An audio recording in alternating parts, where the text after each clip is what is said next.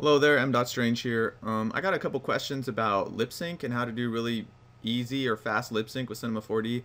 So I'm actually going to give you the tool that I'm using on my new animated feature film, I Am Nightmare, to do my lip sync.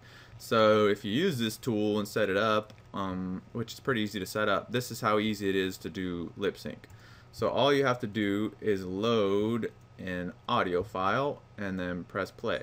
This is an audio test. This is me testing. Yeah. So that's pretty easy, right? So, and also in here you have this control, so you control how much the mouth opens when it's talking.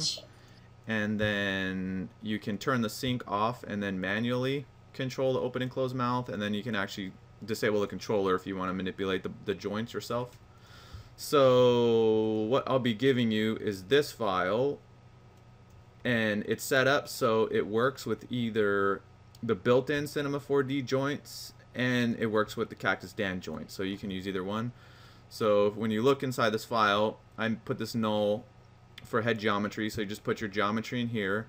Then this is the actual stuff that makes the lip sync work, and I'm just using MoGraph with the sound effector, so if you want to screw with that stuff, and here's the Espresso that has everything in here if you need to adjust it for you. And then here's the joints. So there's Cinema 4D joints and there's Cactus Dan joints.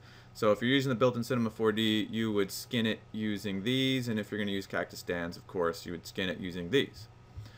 So there's a lot of tutorials out on the internet about skinning, so you can go find those, and the only tip I'll give you about that is just make sure that there's an actual separation between the upper and lower mouth, and if you have a mouth bag, make sure that you know, it's separated, because if it's not separated enough, it's going to be really hard to do to skin the jaw. But if you set it up okay, it's not really a big deal. It's pretty easy.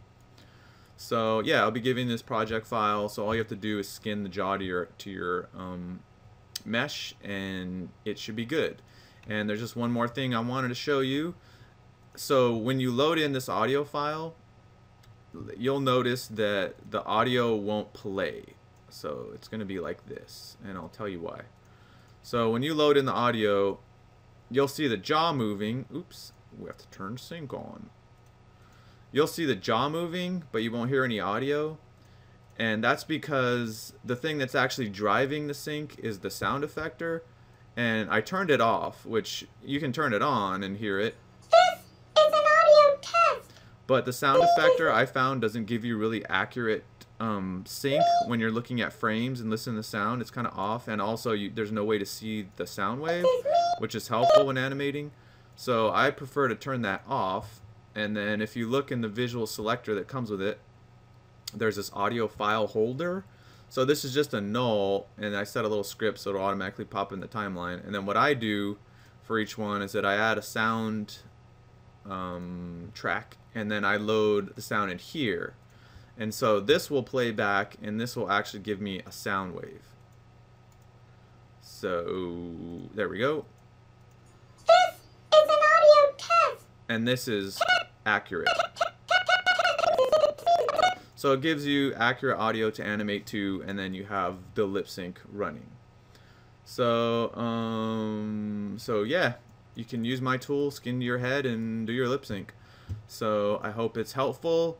And right now for my new animated feature film, I Am Nightmare, I'm actually running a Kickstarter campaign for it. So I'm trying to like raise the funds so I can hire professional voice actors and stuff like that. So if you go to my website m.strange.com, you can click on the side for the Kickstarter, and if you want to consider donating to it, that will be awesome. And I'll keep making tutorials, so if you have any questions or requests, if you want me to make a tutorial about how to skin a head to this, I can do that. So, but if not, you can just take the tool and go with it. So, hope it's helpful to some people out there. Until next time, M. Strange saying bye-bye.